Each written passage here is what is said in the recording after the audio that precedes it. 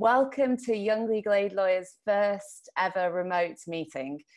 We are absolutely thrilled to have you here, albeit under quite strange circumstances and scary times for everybody, no doubt.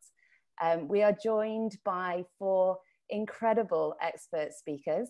I've got Steve Broach from 39 Essex Chambers. Give us a wave, Steve. Hi, everyone. I've got Bella Sankey from Detention Action.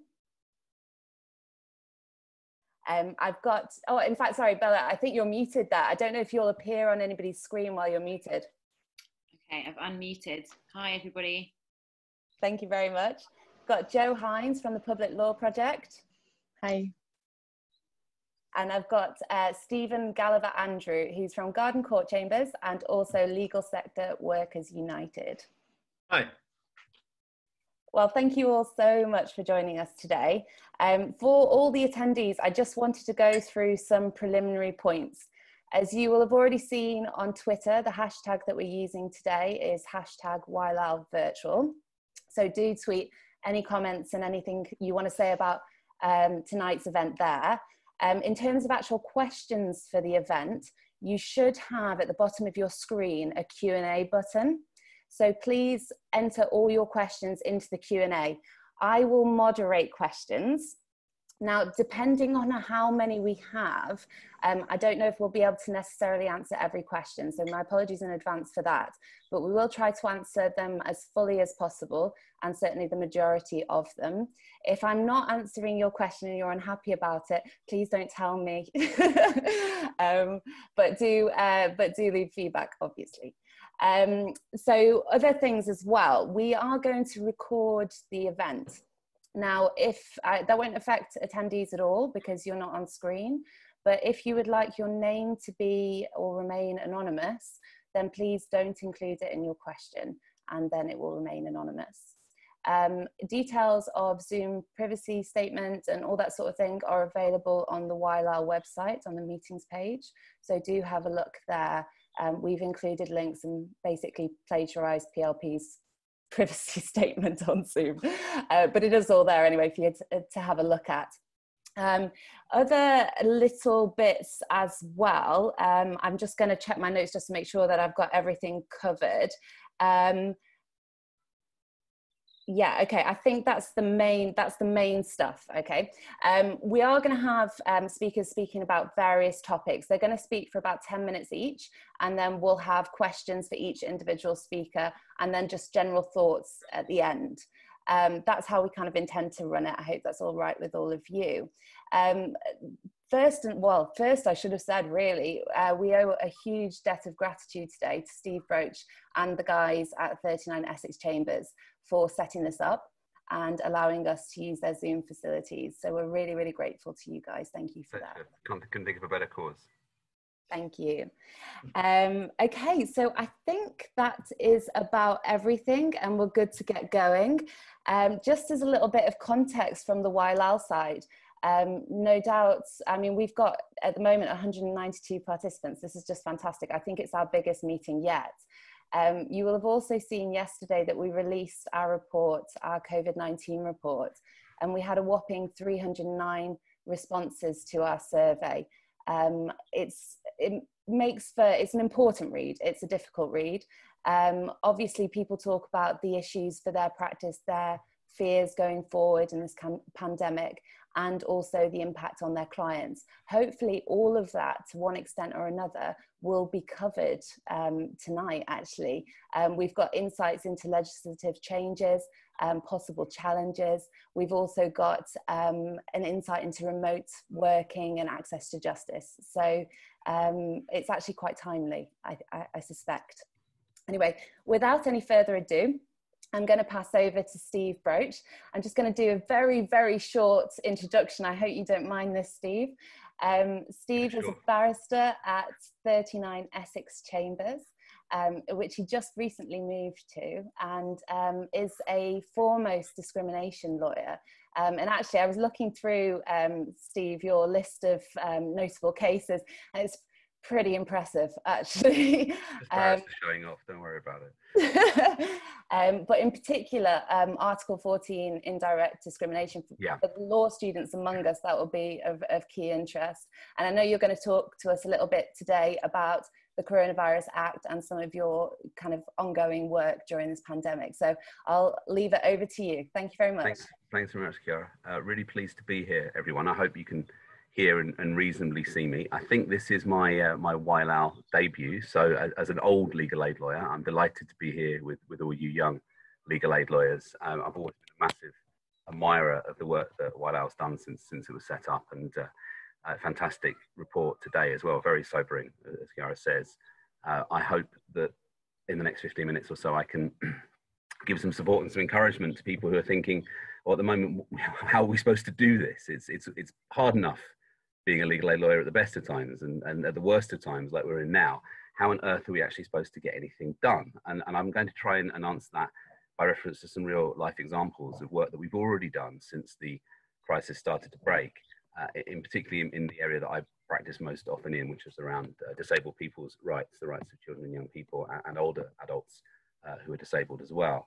I'm going to give 3 examples actually of guidance that we've already managed to get changed as a result of the threat of judicial review, with legal aid lawyers acting in those cases, and where we've achieved real successes already in terms of preventing the worst excesses of what's happening at the moment in terms of the erosion of people's rights in the name of the national emergency. Don't you know there's a virus on, as has been said.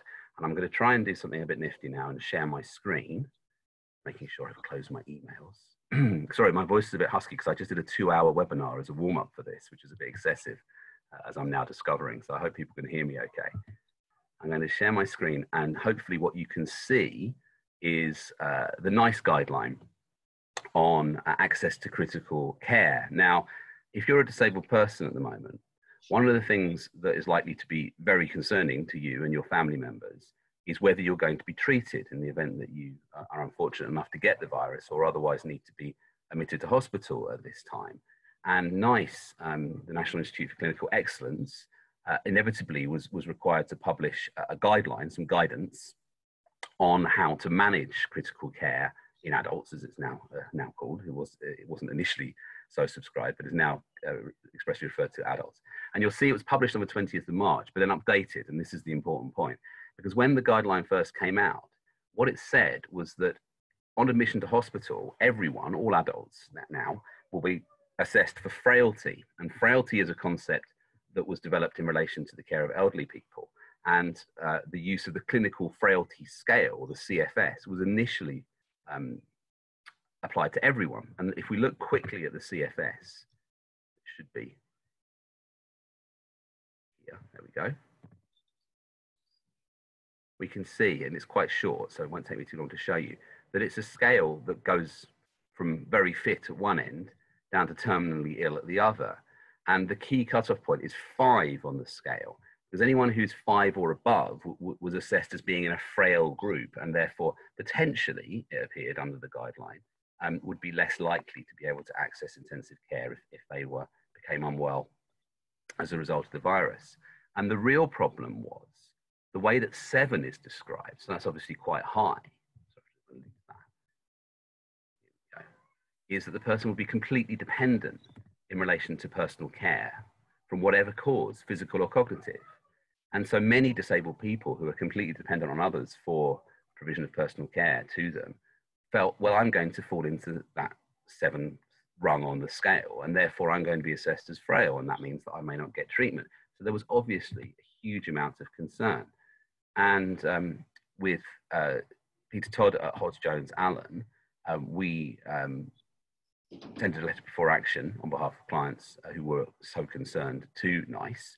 And the result of that was that the guidance was amended. And so the current guidance, as we see, very clearly states the CFS should not be used, the clinical frailty scale should not be used in younger people, people with stable long-term disabilities, learning disabilities or autism. An individualized assessment is recommended in all cases.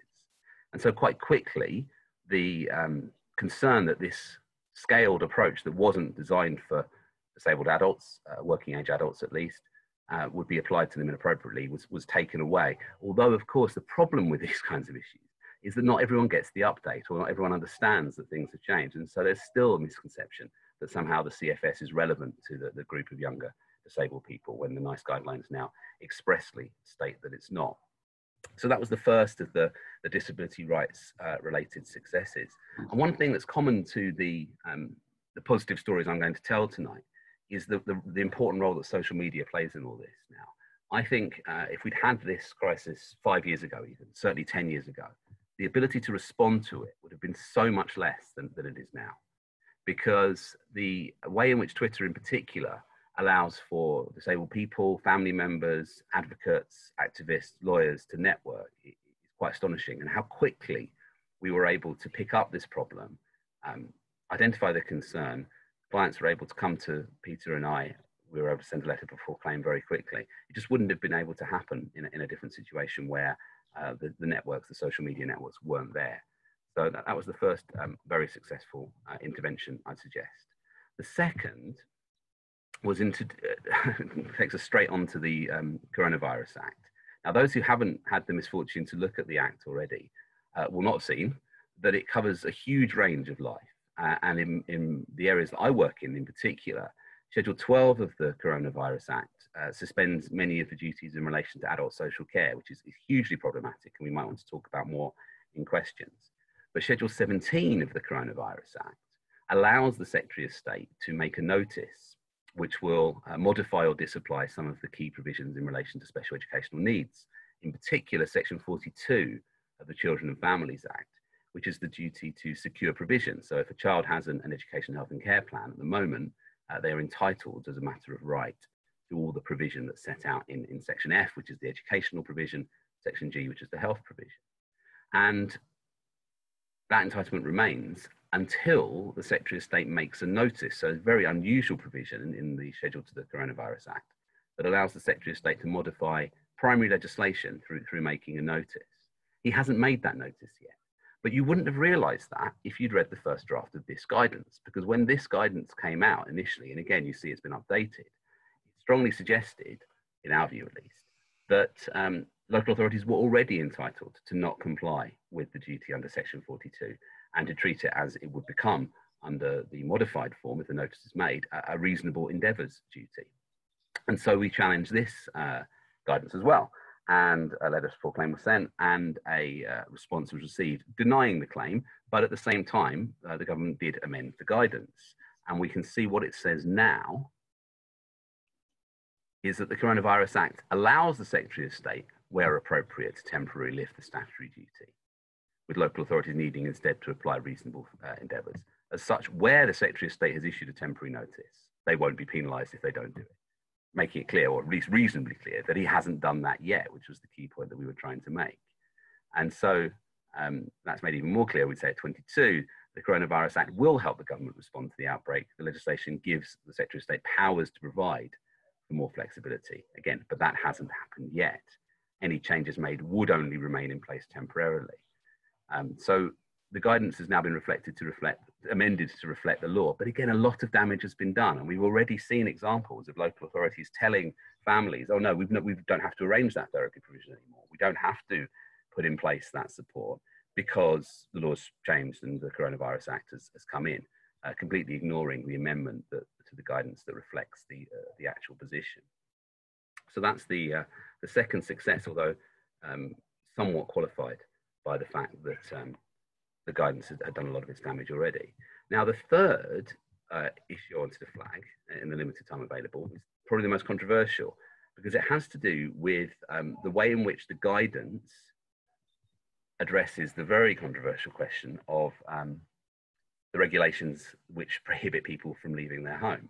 So under Regulation 6 of the coronavirus regulations, we are all required to remain in the place that we live unless we have a reasonable excuse not to be in that place, and it's necessary for us to leave. And the regulations give a non-exhaustive list of purposes for which we are potentially able to say that we have a reasonable excuse. Now, that's fine, and the regulations are quite broadly drawn. What isn't fine, certainly from the perspective of many of my clients, is what the guidance says. And the guidance you see here, paragraph 1, addressing the key question of when am I allowed to leave the house, says you should only leave the house for very limited purposes. but in particular says one form of exercise a day. For example, a run, walk, or cycle, alone or with members of your household. And that's been interpreted by many people, including, it appears, some police forces, as meaning you're only allowed to go out once to exercise. And that was hugely problematic for many people with autism, for example, those with mental health conditions who significantly benefit from exercise out of doors, and a whole host of other clients with additional needs. And that blanket policy of one form of exercise a day seemed to us to be obviously indirectly discriminatory, to pick up a theme from Gary's introduction, because it was a blanket policy that had a disproportionate adverse effect on the cohort of disabled people in a way that couldn't be justified. And so Bindman's picked this case up, Emma Varley and Jamie Potter there, amazing work to get a letter before claim out on behalf of 2 disabled children through their parents. And there's a really helpful press release on the Bindman's website that explains the claim. And the bit of the talk that's hot off the press, and I can show you this because it's in the public domain, is that the response to the letter before claim today flagged up that the government has amended the guidance. And so although paragraph 1 still says one form of exercise a day, doesn't actually say you can only exercise once, paragraph 15 has been inserted addressing the particular question that we were raising. Can I exercise more than once a day if I need to due to a significant health condition? And it's worth reading this in full. You can leave your home for medical need. If you or a person in your care has a specific health condition that requires you to leave the home to maintain your health, including if that involves travel beyond your area, then you can do so. And the specific example that we were arguing about, this could, for example, include where individuals with learning disabilities or autism require specific exercise in an open space 2 or 3 times a day, ideally in line with a care plan agreed with a medical professional. Even in such cases, of course, people should still be doing everything they can to maintain social distancing and reduce the spread of infection. So there are lots of bits of the wording of this that I'm not desperately happy about. And certainly I can imagine lots of autistic people would struggle and be rather offended with the idea that they have a significant health condition. But in practical terms, we have at least got acknowledgement from the official guidance that people may need to exercise more than once a day, and that can be a reasonable excuse, in effect, for leaving the home, which I'd suggest is a hugely important win for this particular cohort of people, but also for the principle that just because we have a public health emergency, and I don't say that lightly, we do have a public health emergency, which needs hugely significant steps to be taken to address it. But that alone doesn't mean that we can ride roughshod over the rights of vulnerable groups. And here's a win, I would suggest, that really does exemplify that there's been acceptance that a one-size-fits-all approach is not appropriate here, and that for some disabled people, there needs to be a slightly more generous entitlement than the rest of the population will require. So I hope those 3 quick examples give some succor to everyone on this webinar, to all of those who are involved in trying to support our clients. Inevitably, those working in legal aid, our clients will be, in a rather unpleasant term, vulnerable in one way or another, will have needs that are different from the majority of the population. And what I think we're beginning to show is that the law still recognises that, and that there are ways in which legal remedies can be used to support those groups and to make sure that their rights aren't ignored at this incredibly difficult time. So I'll stop talking at that point. I'll stop sharing my desktop, and I'll hand back to Chiara to introduce the next speaker. Well, thank you very, very much for that, Steve. We've got a few questions there, all from the same person, from Nima Daniel. What I'm going to propose is, because we haven't had a huge amount of questions, what we'll do is move through the speakers and just see how things develop. So I hope that's okay with everybody. It's no offense to you at all, Nima, either. And we will return to your question at the end. So then moving on to Bella Sankey, who is the Director of Detention Action, who have been incredibly busy over the last 3 weeks, and necessarily so, actually. And I know Bella's going to talk to us a little bit about their High Court action and their campaign. Generally, I should say, detention action is a support service and also a campaigning organisation on behalf of immigration detainees. It's worth noting that immigration detainees are not necessarily in custody because they've committed crimes. Some are awaiting deportation, but the vast majority are not. They're just there because of their immigration status. And so Detention Action have long campaigned to end the indefinite detention of those people. So I'll pass over to you, Bella, to tell us more about your work. Thank you. Thanks so much, Chiara, and to Young Legal Aid lawyers and to all of you that have joined us on this sunny evening. It's really great to be speaking with so many allies and legal aid lawyers that are doing such sterling work in the most difficult of circumstances. Yes, we've been busy over the last few weeks. So my organisation, as Chiara says, we support people in immigration detention. We go into two of the biggest detention centres in the UK, the Heathrow centres, Harmondsworth and Colnbrook, every fortnight in normal circumstances. We have an advice line that detainees can call from those centres, and also from Moreton Hall up in Lincolnshire. And we also support people that are detained under immigration powers in London prisons. So normally at any one time, there's about 400 to 500 people detained in prison under immigration powers post completing their sentence, but people can be detained there for really long periods. As you all know, immigration detention is indefinite. So those are the support services that we provide. We don't give legal advice, but we do make a lot of legal referrals, as you would expect, and also referrals to other specialist organisations like medical justice and others, depending on the needs of clients. And we offer often very long-term support to people that are detained for long periods of time. It became really apparent to us around early March, as it was kind of slowly dawning on us all, I think, just the severity and impact that this virus was going to have, that in immigration detention, people were highly vulnerable. And based on previous conduct of the Home Office and the government with respect to these people, they were probably going to be kind of last in the pecking order in terms of support and protective measures.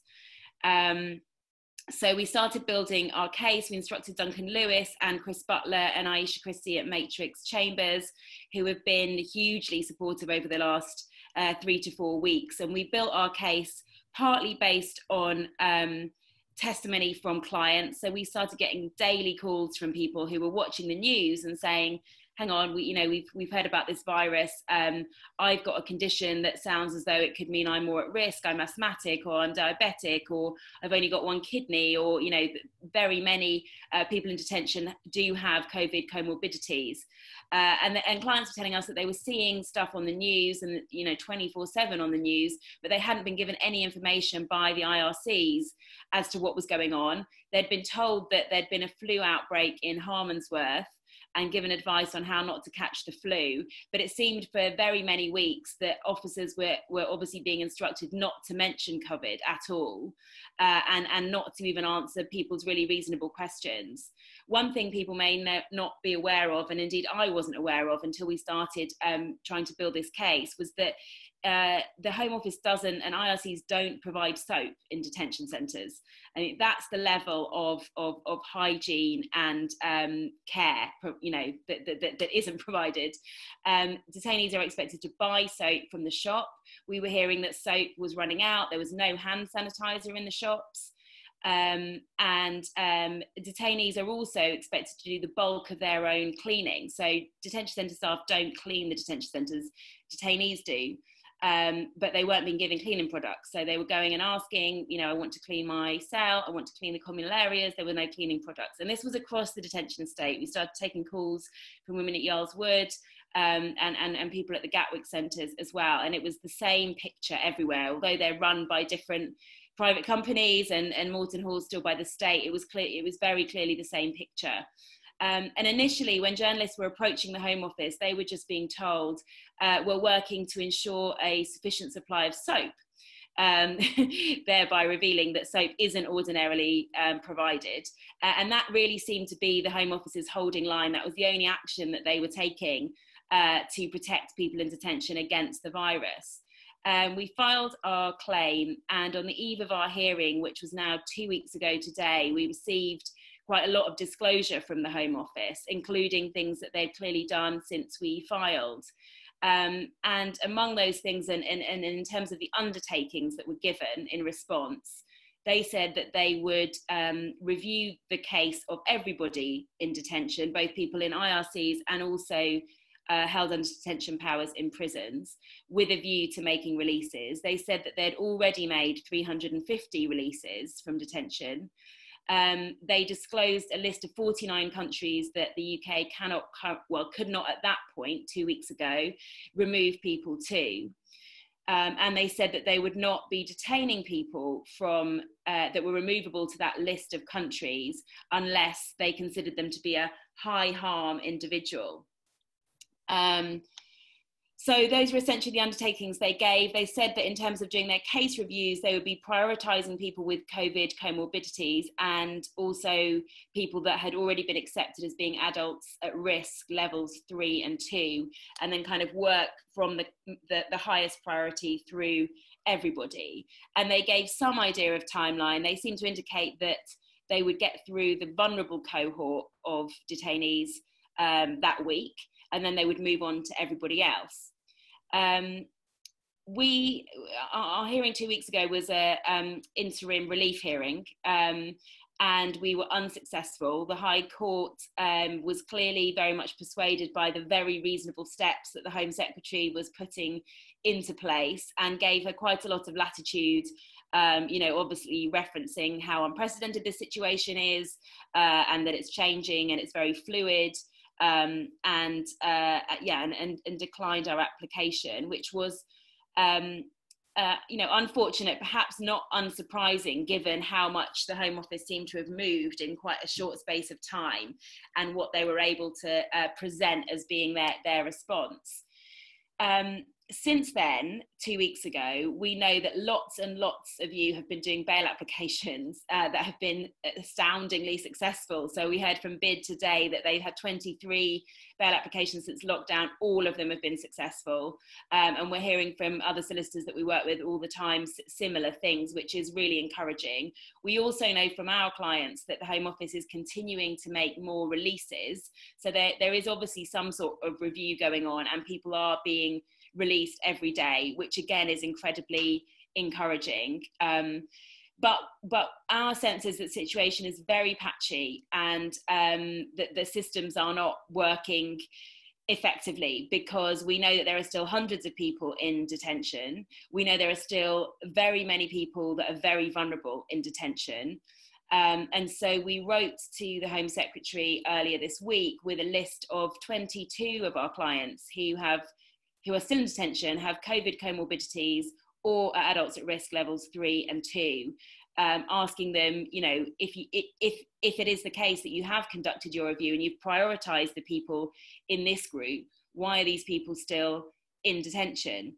And so we're currently negotiating timescales with the Home Office, but we're certainly not defeated yet, and we're determined to get more people released from detention. Quite frankly, the way that this virus is going, I would be surprised if anyone's detention is lawful at the moment. We haven't heard of people being removed for at least 2 weeks. And I don't really see how you could safely remove anybody in these circumstances, particularly given the news today confirmed that there's now a positive case of COVID-19 in Brook House. This is somebody that was brought into the detention centre on the 2nd of April, so well into the pandemic, well into lockdown, well into social distancing. Seems the Home Office is not following government guidance. And this person, we believe, was brought from prison. So that's another thing we've been hearing in the last few weeks, that there's been quite a big movement of individuals held under immigration powers in prison into the detention estate. I think that's really worrying, given the scale of the outbreak in prisons that we currently know about. So the idea that you're moving large groups of people from the prison population into another detained setting is just frankly pretty scandalous and outrageous. So yeah, we definitely fight on. So far we haven't been successful in the courts, but we do think that we've managed to shift government quite significantly. in terms of their response. And I think it's a question of as much pressure being applied at as many levels, both in terms of individual cases, the strategic case, and obviously the kind of wider campaign. Steve mentioned social media, and I think that's been really key in terms of our success and being able to network with lawyers and members of the public who are concerned and wanting to put pressure on as well. Brilliant. Thank you so much for that, Bella. And I know I've seen you active on Twitter today with Priti Patel. Not giving her any leeway. You're doing some really fantastic work. Thank you so much. I'm not going to ask you. There are questions building up now in the Q&A, but I'm not gonna ask them all now. I'm going to let them kind of build up to the end, if that's all right with everybody. I'm going to move on now to Jo Hines from the Public Law Project, who is a research fellow there and who is looking particularly at remote hearings and access to justice. And it will be of interest to a lot of people who contributed to the report, actually, because we had 20% of our respondents are public lawyers and 15% are immigration lawyers. And those are two particular sectors that Jo's looking at. PLP at the moment are still, I believe, Jo, you'll correct me if I'm wrong, but calling for evidence about people's experience of remote hearings. Yeah. Yeah, so please do go onto the PLP website, complete those surveys. They are absolutely invaluable at a time like this. And I'll pass over to you, Jo. Thank you. Well, thanks so much, Wailal, for inviting me here, and to Steve and Bella for their incredibly interesting presentations. Thank you. So I'm Jo Hines, as Ciara says. I'm a research fellow at the Public Law Project, and I'm looking at issues of remote justice there. I'm also a PhD candidate at the University of Exeter, where I explore immigration bail hearings and video technology. So what I want to explore in my 10 odd minutes is firstly some key trends about procedural developments across jurisdictions that the user experience survey PLP has been running has highlighted. And then I want to look specifically at the immigration tribunals, which is the site of my own PhD research, and I think ties in really well with what Bella has been saying. So we began circulating a brief survey to court users almost 3 weeks ago now, and so far we've had over 65 responses, I think, today. So if anyone here has experiences, good or bad, of using courts and tribunals recently, particularly if you've used remote hearings, either telephone or video, please do complete the survey. You can find it on the Public Law Project website. So I'm just going to outline 4 common themes we're seeing so far. Firstly, there's been a lot of confusion around whose responsibility it is to arrange a remote hearing and also to pay the cost of it. So HMCTS, their guidance states that it's the responsibility of HMCTS to do this, of a particular court, but that doesn't seem to have been everyone's experience, which is particularly concerning for litigants in person. Secondly, there's been significant obstacles presented by poor quality live video and audio links, which to some extent perhaps is to be expected, despite being wholly undesirable.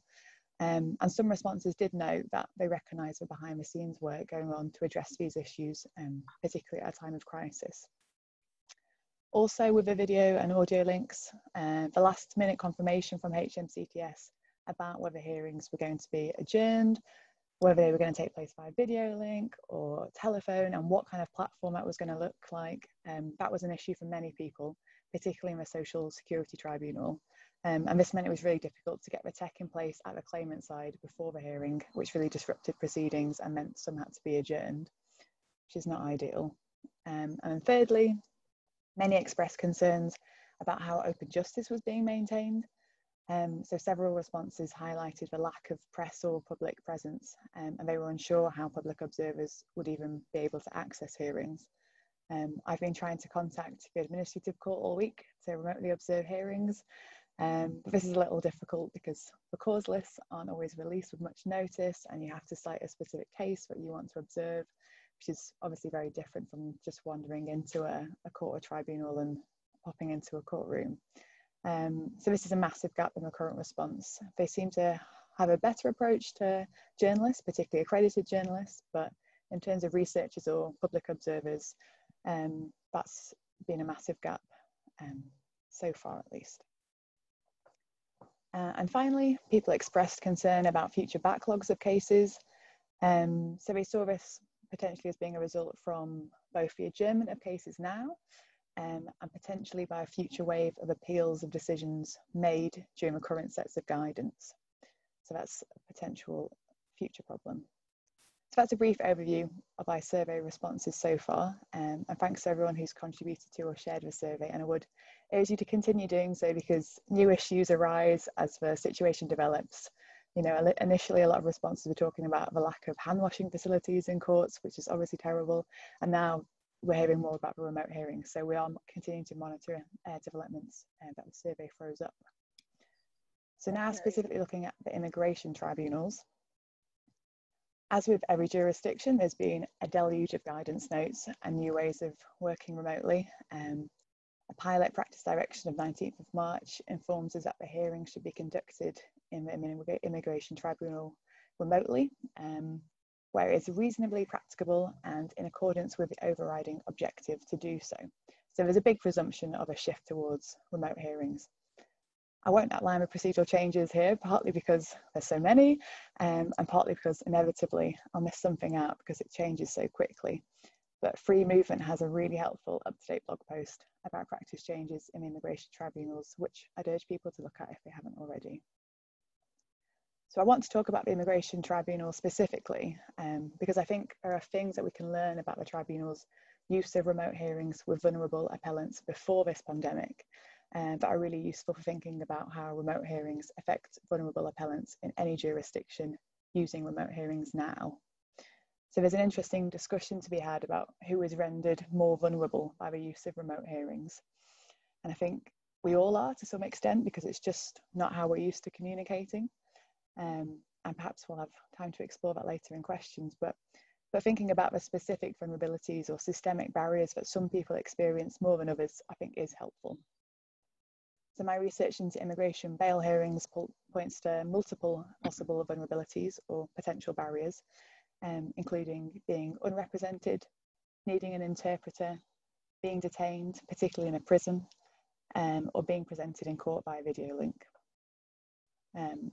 But what's important here in this current context, I think, is that with the use of remote hearings, not only are all the traditional barriers to accessing justice exacerbated, but they also interact and snowball in new ways.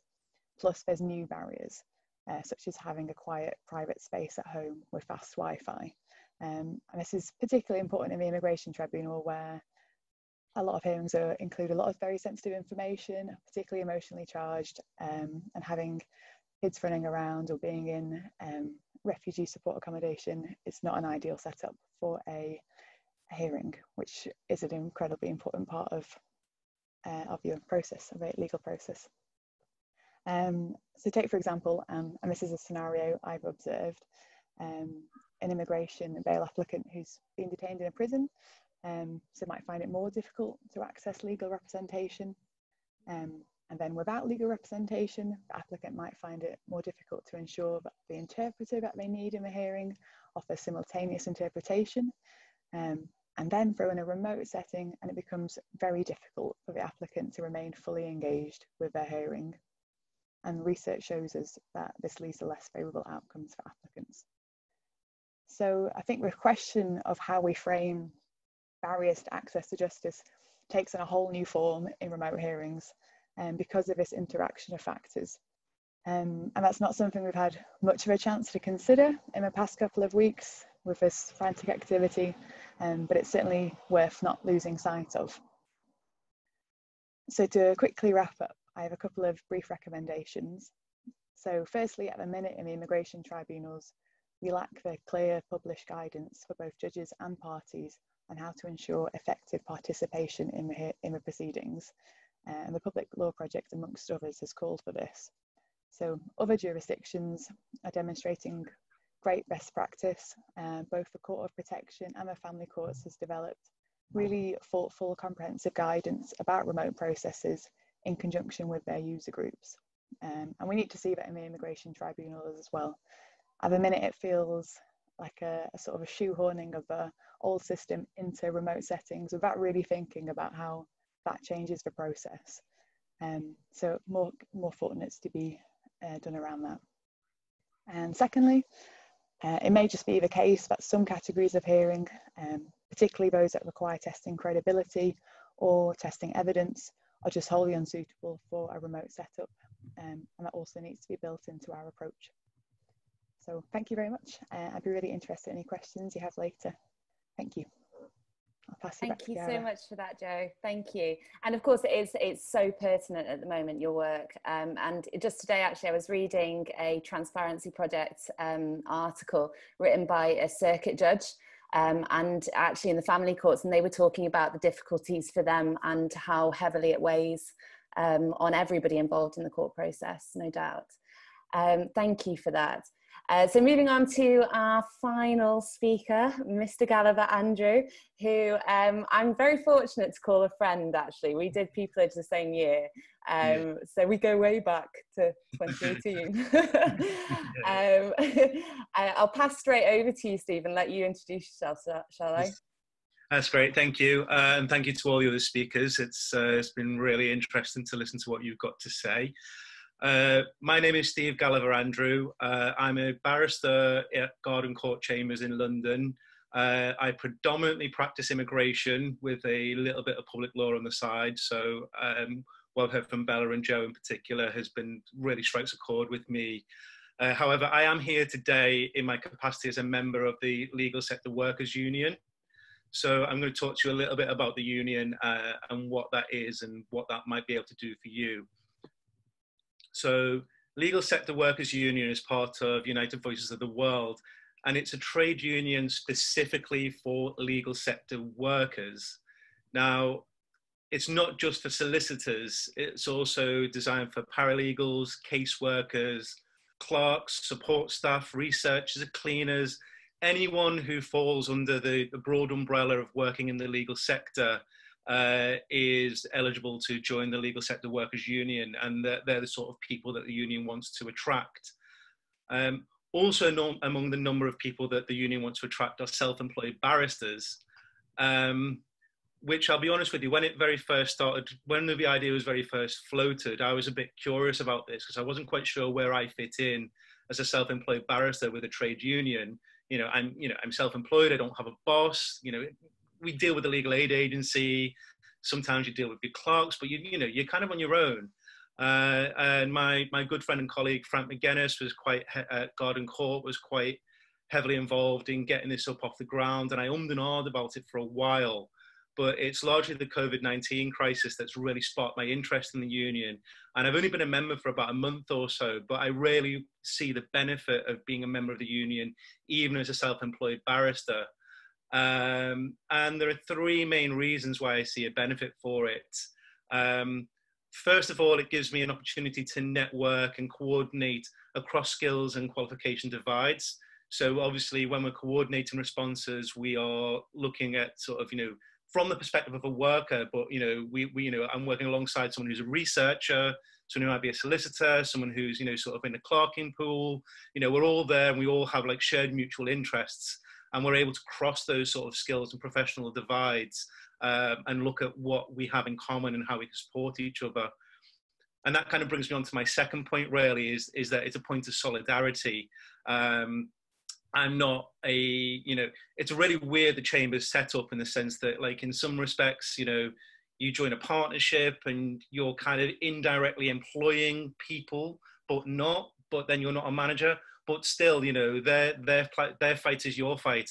And sometimes, you want to stand in solidarity with your comrades, with your friends, people who are going through difficult times, you know what I mean? And you want to stand with them, not just in your own chambers, but across the legal sector. And I think that's quite important. And that's something that the union offers. The third thing, and this has only really struck me since I joined the union, and as someone who's worked as a freelancer before, is that what we are as self-employed barristers, really, we work in the gig economy. We're gig workers. I know that, people like, the profession likes to throw up this like sort of bravado and this like sort of steeped mysticism about, the grand barrister with all these grand chambers, whatever it may be. But we're not, man. We're gig workers, especially the junior end. I think I've got it quite good in a chambers that is very good to me, that has been very supportive of me. But I know that I'm lucky I know there are a lot of people at the junior end who don't have that, who are really exploited by people who are instructing them, exploited by the clerking pool that they get their instructions from. They're people that they are wholly dependent on to put a roof over their heads. And I think it's really important to remember that, we're gig workers, that's what we are. So just to move on briefly to what a legal sector workers union does, as I say, it's a trade union, it represents its workers. And I think that's where it's really important to sort of slot into why it is different from, say, like, sort of YLAL, young legal aid lawyers, or say, for example, JCWI. You've got campaigning organisations and you've got membership organisations, where the union fits in is that it looks at issues particularly from a worker's perspective and brings a worker's perspective into the equation. So although the outcomes are very, very similar across different organisations, I think the organisation that goes on behind the scenes and the emphasis which is placed upon any of the campaigning that the union does is slightly different. So I'm going to wrap up just by giving you a couple of examples of some of the things that the Legal Sector Workers Union have been successful in working on during the sort of the COVID-19 pandemic. So it's hard to remember this, but 2 weeks ago, just over 2 weeks ago, we weren't in lockdown. We had this bonkers situation where the courts are trying to pretend everything was going on as normal. As Bella was talking about earlier on, the prisons are trying to say, like, this is fine, this is, carrying on as we are.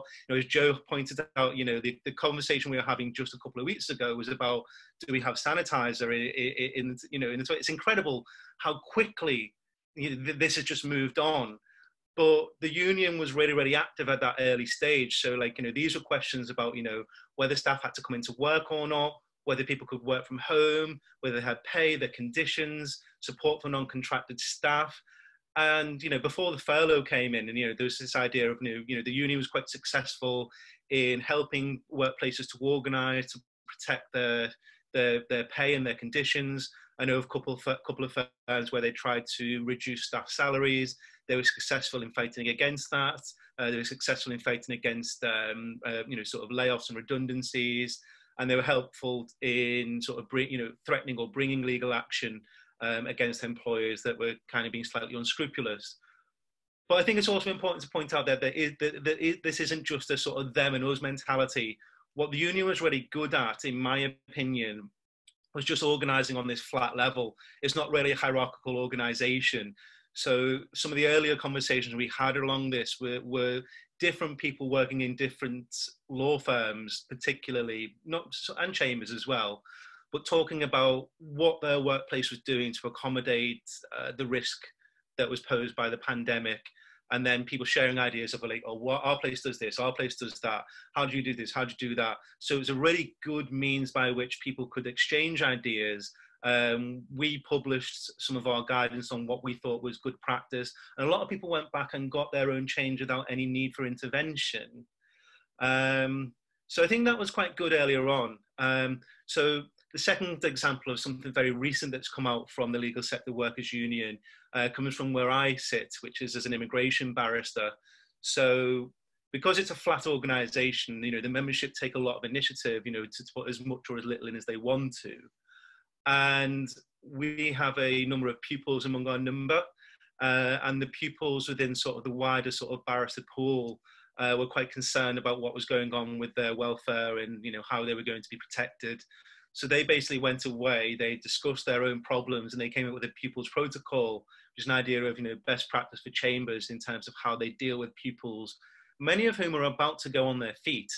I mean, it's a year to the day since I was on my feet, which is like quite crazy. It's a really weird anniversary, but I still remember how that feels. And I would hate to be going through that sort of anxiety with all of this other stuff hanging over me. But they went away anyway. They created a pupils protocol. It was really, really good. It's picked up by the Bar Council. And it's become standard practice across the profession. And that's something that came from the union, came from within. And I'm really, really proud of the guys who worked on that.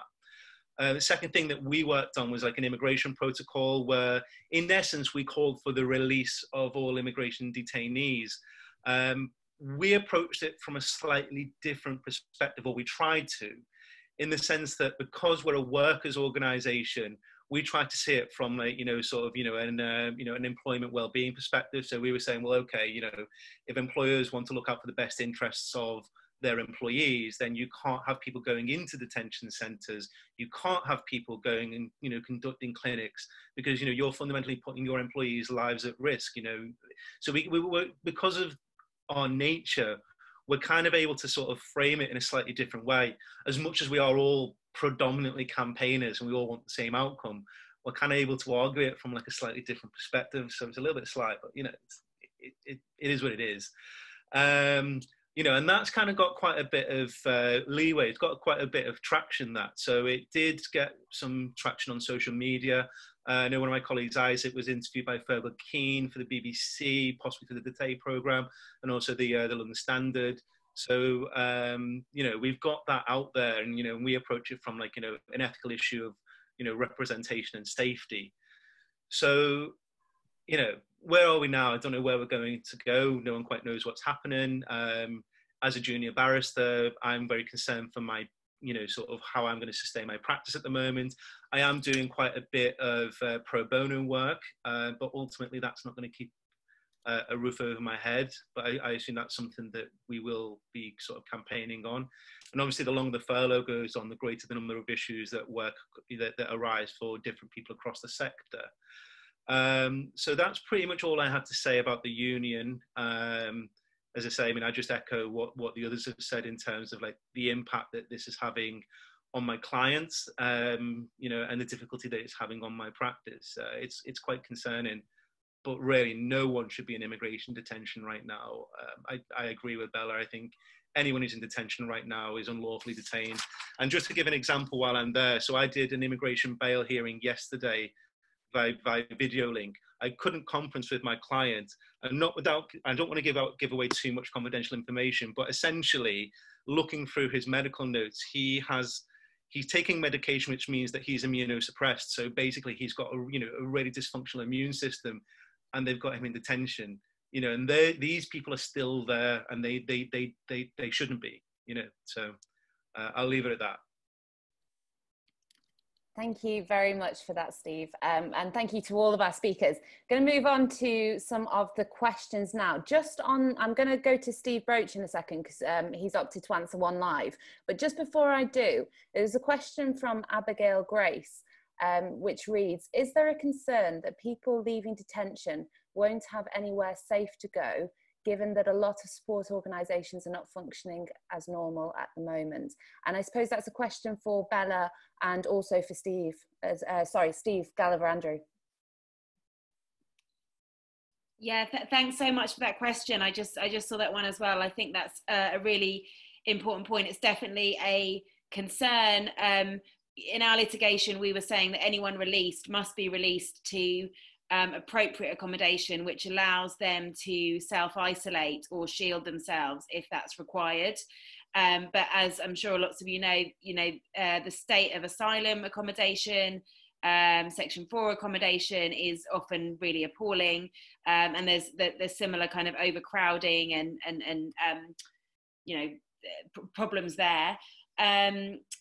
We're working with other kind of frontline organisations to try and ensure that despite these circumstances, destitution funds are still available, and that there is still kind of frontline support for people either leaving detention or who are just street homeless because their appeal rights exhausted, and that they've been street homeless for a while. Lots of people fall through the cracks. Often people will say that they have somewhere to go when they leave detention, but it may not be a long-term option. It's staying with a friend or a family member, and things go wrong, or they end up sofa surfing and then end up on the streets.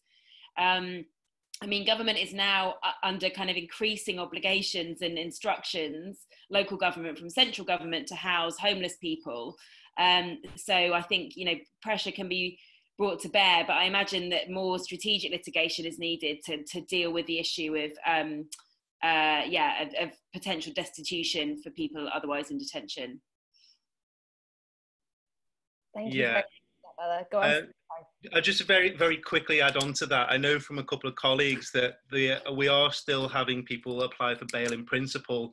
So it does seem that, the issues that we all know exist continue to exist. So there are, by necessity, people who are compelled to apply for bail in principle so that we can go away and then get them accommodation. So obviously this is a long-standing issue, but, hopefully with a little bit of more impetus, maybe, those issues will be resolved, but we'll see. I think that's one that we need to watch. Certainly. So Steve Broach, you had flagged up a question there that you wanted to answer. Would you mind reading it and then giving us your answer to that? Absolutely. So it's I think a really important question if we're thinking about practice issues, where the people may have seen, I think it was Celia Kissinger, I've not pronounced her name correctly, as someone who was following the experience of users of online courts. Sorry, Steve, your volume's just coming in and out a little bit there. I'm so sorry. Sorry. Well, seeing as I wasn't being particularly articulate at that point, I'm not too bothered. I'll try and start that again. There was a really interesting analysis on that we tweeted and circulating quite widely recently about how very different user experience of online courts can be compared to lawyers' experience. And there was a case in particular where the lawyers, and I completely understand this in many ways, were celebrating the way they'd been able to achieve an online hearing and felt that it had been a remarkable success. But then when the user's experience was properly analysed, it had been anything but, and they had felt that it was almost disrespectful, I think, and not anything like what they anticipated court proceedings would be, dealing with, as all our cases do, incredibly sensitive issues by their nature. And I think that's just a really important point to keep in mind as we celebrate the fact that technology is allowing us to continue to do our work, that it may feel very different for the people at the centre of it. And the question was, what can we do to help make someone's big day in court still feel serious and significant? And I think the answer to that, and I've been involved in quite a lot of these now, is to treat it like you're in court. And I don't say this lightly, not only dress properly from the waist up, actually like prepare to be in court and treat it as if you are doing a court hearing. It just happens that you're talking to a computer screen instead of live to the judge. But in all other respects, I think it should be as much as of a court experience as you can make it, and to show, because it's that important point about showing our workings, isn't it? And showing our respect for the process and for what our clients and others are going through. And I again utterly recognise that people will be in different situations and may not be able, particularly at the junior end, to be in a nice quiet room on their own. There are all sorts of practical difficulties, but to the extent we can, to behave as if we're in court, even if we're mediated by a screen, and to remember that for our clients, as always, it's one of the biggest days of their life. I think that's really key. So yeah, I wanted to chip in on that, and I don't think I'm saying anything very profound, but it's easy to forget, isn't it, when you're on a screen, what it is you're actually doing. Undoubtedly it is, and I think it's one thing that it's always key to remember, especially as we try and get to grips and manage the madness of just trying to do that ourselves. It's easy to get totally encompassed by that, I think, and forget the reason why we're all here at the end of the day. Go ahead. But this is the new normal. This will keep going. I don't think this is going to stop anytime soon. Joe's probably got much more of an insight than I have. We need to get better at it, and I think it's forgivable to mess up the first few. I think there will be massive teething problems, but our job as practitioners, I think, is to improve and to help the judiciary and to help the court service and to try and drive change from the bottom, which while I was always brilliantly done, and to be exemplars probably for some of the older members of the profession who may be in a stereotype way less technologically savvy, that you can do this stuff well, do it in a way that respects people. And Joe, do you want to come in on that a little bit as your specialist area? Is there anything else that you'd recommend? Very kind. Just on the back of Steve's point, I think that's really, really important to note that this has been in the pipeline for a long time. The HMCTS reform programme has been wanting to do this for quite a long time. So we should see this as potentially part of a longer term project. So which I think has two consequences. One, that there should be some really great monitoring built into how these processes are being rolled out, whether that's HMCTS whether they do that or whether this falls to civil society and NGOs, and also practitioners themselves, just so we have a really sound evidence base for potentially then resisting the future, the continuation of these remote processes beyond the pandemic. So yes, I think monitoring will be really, really important during this stage, and that's not something that's being built in at the moment, but is vital, because we don't particularly have there's no sound evidence base at the minute for remote hearings, and either, yeah, thank you. Okay, that's enough from me. Thank you very much, Jo. And actually, there's a question on the chat that I think it's an immigration-based question, but it's probably applicable to all areas. Certainly, the first limb of it is. So it's from Ellen Leffley, and she said 2 immigration procedure-specific questions. Number 1, what is everyone's view on the idea that there should be an assumption in the Immigration and Asylum Chamber that live evidence cannot be taken remotely from a non-controlled environment? So, for example, as with out-of-country appeals. Now, I suppose in anything that's remote, it is effectively non-controlled, isn't it, to a degree? Like, the court doesn't have eyes and ears into somebody's home. So are there any views on this among our panel as to whether or not there should be a presumption that actually live evidence cannot be taken in such circumstances, and why? Anyone? Over to you, Steve. All right, it looks like it. I don't profess to be an expert in this field, but I know that there was a lot of litigation that Sonali Naik QC did. For example, Chiari and Binlos, and the case law that's come out from that. Chiari and Binlos questions in the upper tribunal, where we've grappled significantly with sort of the difficulties with taking remote evidence.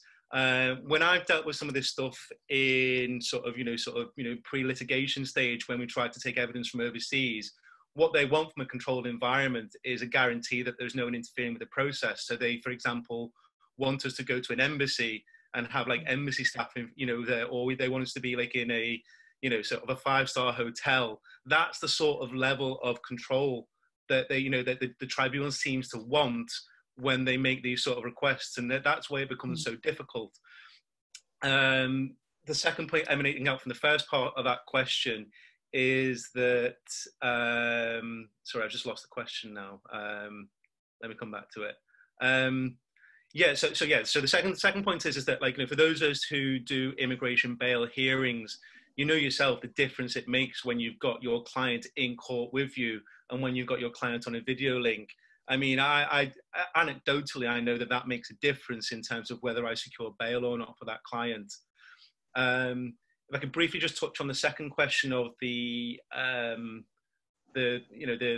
question of the mandating skeleton arguments in advance. I think they've been trialing this for a while now. There has been a pilot that's been ongoing, and I do think that there is some potential benefit from it. Potential benefit in terms of, like, it encourages the parties to focus their arguments. It encourages the parties to cooperate with one another. And in theory, it encourages the parties to come to a resolution, or at least like cuts down on the amount of needless labor. Certainly, like, there's more than one occasion in my short career where I've turned up on the day and the Home Office have withdrawn, which is really annoying when you prepared a case. So in that respect, I think it's potentially good. The problem that we have is on fixed fee cases, we don't get paid. So as counsel, on a fixed fee case, I don't mind telling you this, it's in the legal aid regulations, I get paid £302.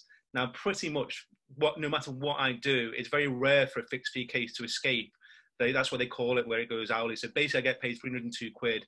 If I do half an hour's work on it, I get paid 302 quid. If I do 12 hours work on it and I travel 6 hours to Newport and back and spend 3 hours in court waiting and have an hour's conference with my client, which is not unusual, I get paid 302 quid. And I can deal with that. But the problem with the current system is that they say they want a skeleton argument. And if you're good at that skeleton argument and that case resolves without an oral hearing, you don't get paid. So it's like this disincentive of, like, the better you are at your job, the less chance you've got of being paid. And they can't, you can't make that sustainable. They have to do something about that. But beyond that, the principle has potential. Can I chip in on that really powerful points you're making at the end there, Stephen, about practice for us and for the junior end in particular are getting stuffed for being good. But can I just go back to the first half of the question as a complete non-immigration practitioner, but as a discrimination practitioner, and just observe how striking it is to hear you talking, Stephen, and to even hear the question about the level of distrust of people in the immigration context, and that arrangements are made and imposed in that context that would never be dreamed of in other contexts. And so where there is differential treatment of that sort, of course, it needs to be justified, doesn't it? And so the question will be, well, what's the justification? And is it excessive? Is it disproportionate? Because most of people will be well aware, most of equality law is essentially hinged on the question of proportionality. And it seems to me, as someone who doesn't know what he's talking about, like there's at least a risk that there's disproportionality in here. And those who do know what they're talking about in that space might want to explore that. And if a more proportionate solution could be put forward to take account of the current crisis, that would obviously be useful, wouldn't it? So there'll be a bunch of immigration lawyers instructing you very soon, Steve. Well, if that's on the basis that I know nothing about immigration law. We've got some remote hearings as well. I mean, we're very opposed to remote hearings in all contexts when it comes to immigration, substantive immigration cases. You know, obviously these are really unprecedented times, and we're not opposed to remote hearings when it comes to bail applications, because I think that's all we can have at the moment. And I think if it's a choice between that and no option where you're trying to safeguard people's liberty, then of course that has to be kind of the least worst option, and it should be pursued. And as I mentioned earlier, the evidence is that they're actually going pretty well from a human rights perspective. I guess one kind of note of caution is because of the times that we're in, it's not surprising that lots of people are getting their bail granted, and I hope that doesn't then become an argument and a justification for these becoming more the norm, because I think it is very much on the grounds that people cannot be removed from the country, so therefore they need to be released from detention. But I would be really concerned about the creep. I mean, you know, even in the best case scenarios where clients are present in court or in the tribunal, we know that people really struggle, that, you know, there's huge issues with mental capacity often, you know, others have mentioned interpretation, that there can be so many barriers to people effectively kind of accessing the process, understanding the process, following it, and making their best contribution to it. The idea of routinely this being done by video link, I think, is just a nightmare and a recipe for injustice. So I think that's something that we really need to guard against. I mean, we don't see a reason why the UK can't do as Portugal, and for the time being, anybody that has got insecure status or who is undocumented is just given a temporary reprieve, that we just press pause on seeking to actually progress any substantive immigration cases. I mean, look at what else we've managed to press pause on or do a sort of massive pivot on as a nation. This is really small fry in comparison to you know, the various economic measures that are being announced every day. And so I would be really keen to have get a wider campaign going for that, so that we can just remove this need for video link for substantive immigration hearings altogether for the time being. I completely agree with absolutely everything Bella just said, and I would totally endorse that. We should be doing like Portugal. Can I raise a different perspective from a disability rights perspective, though, just on the broader question of whether this is a good way forward and what we're going to learn from this crisis? Because I've certainly experienced that remote justice can be more accessible for some of my clients. You know, people who physically can't get to court, for example, because of impairments and the inaccessible nature of a lot of our court estate, or who have autism, for example, and would just find the environment totally overwhelming, but could join if it's mediated through a screen. So it's again, it's not one size fits all, isn't it? Nothing I'm saying is intended to undermine anything that's just been said about the injustices in other areas, and obviously in immigration potentially be one of them. But I think where, for example, if you're bringing a judicial review for a disabled client, and it would just be assumed now that they wouldn't come to court in many cases. Well, why shouldn't they? Why shouldn't they be joining remotely? Even if everyone else is there, why can't they join remotely? So I hope there can be some positive learning out of this crisis, you know, if and when we get to the other side and there is an old normal back, perhaps it can be a slightly more accessible old normal. And a lot of disabled people on Twitter have been saying what you guys are now experiencing is what we've experienced for a long time. And now it's the majority that are locked down and are shut at home. Solutions are being found. Well, yeah, fair comment, I'd say. And perhaps what that might lead to is a rollout of more accessible measures moving forward generally. Definitely, Steve, definitely. And we did actually receive feedback when we put out this event to say, from a number of perspectives, not just disability, but also people with care and responsibilities as well, that they enjoyed the fact that this was going to be remote because it makes it just so much more accessible. And so definitely, that's so important. We've got a couple of kind of criminal questions, and I don't know if anybody is going to be able to answer these specifically. I think, Joe, you might be in a position to answer this one. It's from Katrina McLaughlin, and she says, we can't get into prisons to see our clients, and prisons are refusing to allow us to use the video link like probation can. Is anything being done to see if we could use Skype link for prison visits, or are there any talks with prison and HMCTS on how solicitors can still take instructions and see those who are in prison? That's a really interesting question. I don't have an answer, unfortunately. I do know the Home Office hasn't got Skype for Business working yet, which is interesting. And there's an interesting geography around how different detention centres and prisons and tribunal and courts link up or don't link up, which has been an unexpected finding recently. Apparently you can't do any video link hearings from Birmingham IAC on Wednesdays, but you can every other day of the week. So, and that was pre-corona, but there's an interesting sort of geography to all of this. And yeah, I'm sorry I don't have any more of a substantive answer to that, but yeah. No problem at all. I mean, does anybody else have anything that they'd like to chip in on that, or shall I move on to the next one? Yeah, move on. Okay, so we've got some general questions about the types of platforms being used. I mean, I'll just answer that one. It varies from court to court and jurisdiction to jurisdiction, which is part of the difficulty, of course, that Joe was talking about in your speech there, is that there needs to be uniform guidance. There needs to be a consistent way of working. That's really important. Zabetta, I'm so sorry, Zabetta, I'm totally going to mess up your surname, so I'm just not going to do it. But you ask, and I assume that this is a question for Bella Sankey. Hello, should it be found that those in immigration detention are being unlawfully detained? What is the best remedy we can hope to offer them in the future? Thank you. Yeah, I mean, I guess in the normal way, you know, people may well have individual unlawful detention claims, and you know, we're certainly making referrals to public law solicitors, particularly for those that are long-term detained. We've got clients that have been in detention since October 2018, so 18-month detentions, including people who are removable to the list of countries that I mentioned. So I think there's obviously some really strong cases for unlawful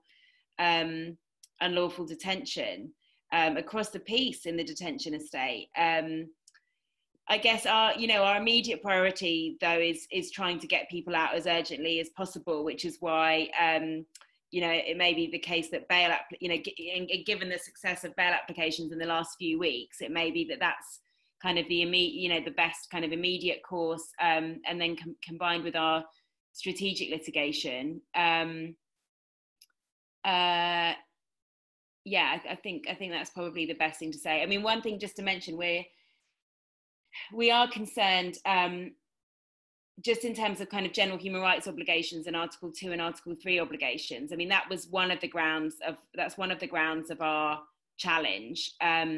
And we did get expert evidence from a public health epidemiologist with a specialism in detention settings, who said that based on the government's kind of plan for detention and their guidance, the risk, you know, if a case does come into detention, there's a risk of 60% of the population getting COVID-19, which is obviously incredibly high and very worrying. We're also concerned that the Home Office isn't doesn't seem to be routinely testing people in detention that are exhibiting symptoms, and they seem to be relying on PHE guidance that, you know, even if you've got symptoms, you just kind of sweat it out for 7 days, and then it's only if your symptoms worsen that you might be tested. I would argue that if you're being forcibly detained and you exhibit symptoms, there's an obligation on the state to test you at an earlier stage. And we have heard one very worrying report of somebody who was quarantined. So what the detention centres have been doing is effectively cohorting together people that are exhibiting symptoms. So seemingly with a view of removing them from the rest of the population, but not necessarily effectively protecting those people. And we know that there was a so-called quarantine wing at Harmondsworth a few weeks ago, and we've heard that somebody was released from that wing directly home without being tested, as we understand it, and then immediately died on returning home. So we're just trying to investigate that further, but first instance, that does raise concerns that person's health and rights have not been properly safeguarded. So that's something that we want to pursue. I guess my hope is that it's unlawful detention claims that are being brought and not Article 2 and 3 claims when this is all over. Absolutely. And actually there is a question from an anonymous attendee on asking for the panel's thoughts on the Chief Coroner's recent guidance that says that no inquest hearings should not take place where the coroner is physically present in court, as otherwise the hearings would not be public. I don't suppose that there's really the expertise on the panel, unless somebody particularly wants to take that one up. Go on then, Steve, thank you. Again, as someone who doesn't practice in inquest law, I just spout off about that as well. What I am very conscious of, though, is that restrictive policies like that are potentially discriminatory. And of course, there have been some quite interesting discrimination claims around coroners recently. And a blanket ban is always something that discrimination lawyers will want to look at very, very closely and will want to see justification for. And I'm not aware, and it may be that I'm just literally not aware of it, but of a rule that says that for a hearing to be public, any person has to be physically present in a particular place. That seems quite surprising to me. I'd want to see the basis for that in statute or otherwise. So I would again encourage inquest lawyers to potentially push back about that, because it doesn't feel right to me. And I suppose if I've learned anything in my practice, it's that if things don't feel right, there's a decent chance they're unlawful. So it would be worth giving that one a go, I think. Follow your nose. Exactly. It's not rocket science, all this stuff, is it? Absolutely. We've got another question for an anonymous attendee. This one might be for you, Steve, Gulliver, Andrew. Equally, anybody, obviously, feel free to go in on this one. Perhaps a bit of a selfish question. I don't think it is a selfish question. I think it's a question on a lot of people's lips who are just coming into the profession, actually.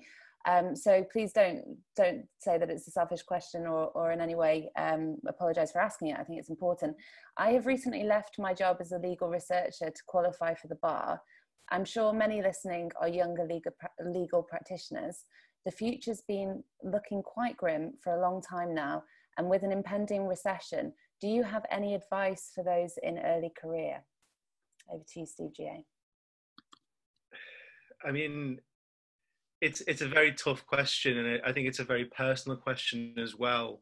I guess the bar is very much it's a vocation, and if you want to do it, you want to do it, and no one's going to sort of tell you otherwise.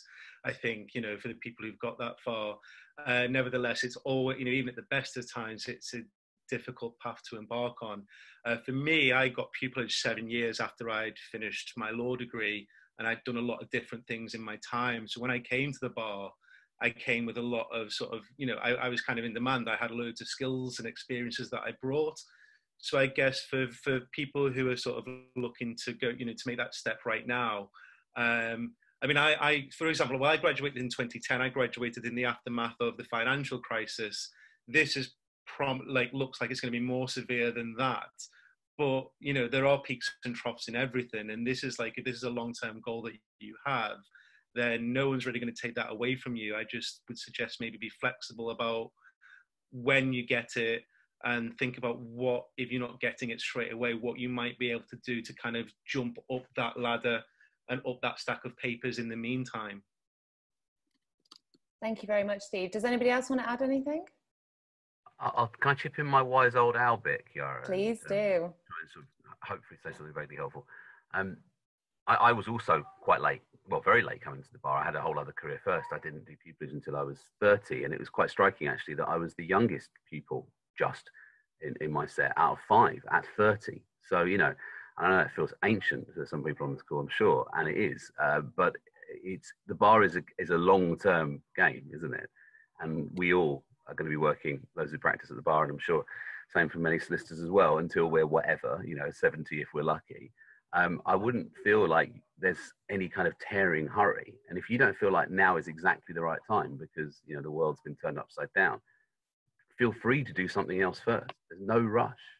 No, I think it's brilliant, Stephen telling us that 7 years after his law degree, he's doing pupillage. And for me, that feels about right. It's really, really hard being a barrister, isn't it? It's really hard being a solicitor. I'm not trying to create a hierarchy. I think doing legal work is incredibly tough. And we're just beginning to get to grips with issues around well-being, like just beginning, I think, to get to grips with it. There's this amazing organisation, Claiming Space, that's promoting well-being issues for young lawyers who do work with traumatised clients and the kind of vicarious trauma that a lot of us get in all sorts of different areas, probably every area that's represented on this panel. You know, you're working with people who are in incredibly difficult situations and it's tough. So all that to say, it's like, don't feel like you're in some kind of sprint. It's not. And if you don't want to start now, that seems eminently sensible. If you've got a secure other option to do, whether it's research or an NGO or whatever it might be, do that for now, if that makes you feel better, and then do the bar later on.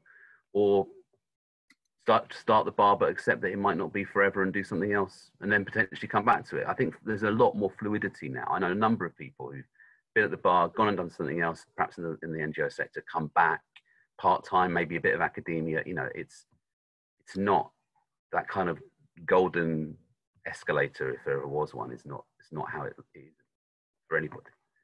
So I know it's hard at the moment, and it's the worst thing in the world is to say, just relax will be okay. You know, it might not be okay, but I think it's going to be more likely to be okay if we can avoid putting unnecessary pressure on ourselves as well to achieve certain milestones, and that pressure never goes away. It's just changes as your career progresses.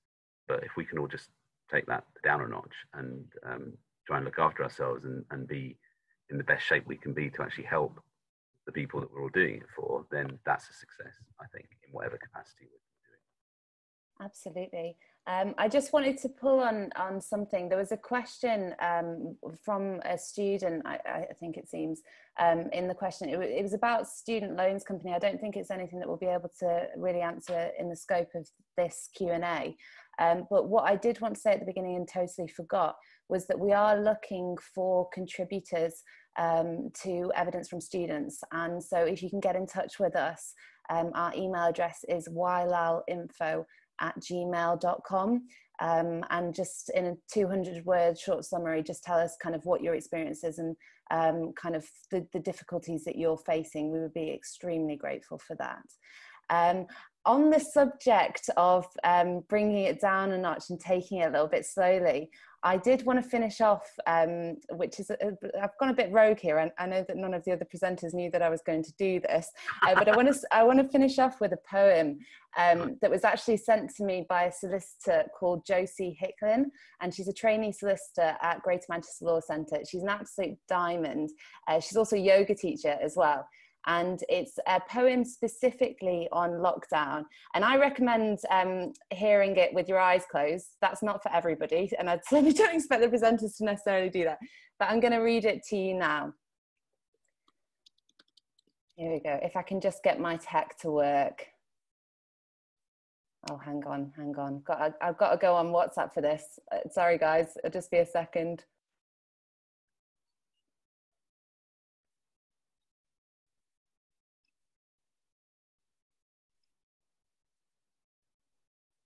Yara, shall I busk for you for a second? Because yeah, go ahead, Steve. I'd love that. Thank you. Q&A. Someone's just asked the most amazing question, which is, what might pupillages be like in the autumn? Oh, God. Anyone who has any idea what the answer to that question is probably potentially in the market for earning a lot of money, I would have thought, of the bookies. Worth their weight in gold, no doubt. It's a great question, isn't it? Because, you know, these are people's careers that are supposed to be about to start. I think the answer to that is obviously you need to be liaising with individual chambers, and different practice areas is going to feel very, very different, I think. I mean, actually, as a public lawyer who does an awful lot of work that doesn't involve going to court very often, because a lot of JR settles, people know, it doesn't feel that different to me at the moment. And I can imagine being a public law, like a straight public law pupil, and it being weird, but not completely different. In other areas, it will be utterly different / impossible to be a pupil. Absolutely. Crime is the one that most obviously springs to mind, isn't it? So I think you're going to need to work very closely with the chambers and try and understand what they are going to be able to do, but probably not yet, because we just have no idea. Definitely. Well, thank you so much for busking there, Steve, and doing so gracefully. I've now got the poem. Josie, being the complete star that she is, has just resent it to me. It's called Lockdown, and it's by a poet called Richard Hendrick. And here it goes. Yes, there is fear. Yes, there is isolation. Yes, there is panic buying. Yes, there is sickness. Yes, there is even death. But they say that in Wuhan, after so many years of noise, you can hear the birds again. They say that after just a few weeks of quiet, the sky is no longer thick with fumes, but blue and grey and clear. They say that in the streets of Assisi, people are singing to each other across the empty squares, keeping their windows open so that those who are alone may hear the sounds of family around them. They say that a hotel in the west of Ireland is offering free meals and delivery to the housebound. Today, a young woman I know is busy spreading flyers with her number through the neighbourhood, so that the elders may have someone to call on. Today, churches, synagogues, mosques and temples are preparing to welcome and shelter the homeless, the sick, the weary. All over the world, people are slowing down and reflecting. All over the world, people are looking at their neighbours in a new way. All over the world, people are waking up to a new reality, to how big we really are, to how little control we really have, to what really matters, to love. So we pray and we remember that, yes, there is fear, but there does not have to be hate. Yes, there is isolation, but there does not have to be loneliness. Yes, there is panic buying, but there does not have to be meanness. Yes, there is sickness, but there does not have to be disease of the soul. Yes, there is even death, but there can always be a rebirth of love. Wait the choices you make as to how you live now. Today, breathe. Listen behind the factory noises of your panic. The birds are singing again, the sky is clearing, spring is coming, and we are always encompassed by love. Open the windows of your soul, and though you may not be able to touch across the empty square, sing. And so I just want to end on that and really, really cheesily say to everybody, if you ever find yourself in need of somebody and just want to reach out, Wailal are just here across the empty square for you, as always. And thank you so much to all of our speakers. You have been really tremendous. Thank you. Big round of applause from me. And thank you to everybody who has participated, asked questions and watched and been here with us. Really, really grateful. So that's it from me. Amazing. Goodbye, everyone. Unless you've got anything more to say. Thank you very much for having us. Thanks so much. It was great. Anytime. Thank you. Bye-bye, everyone. Everyone stay safe. Cheers.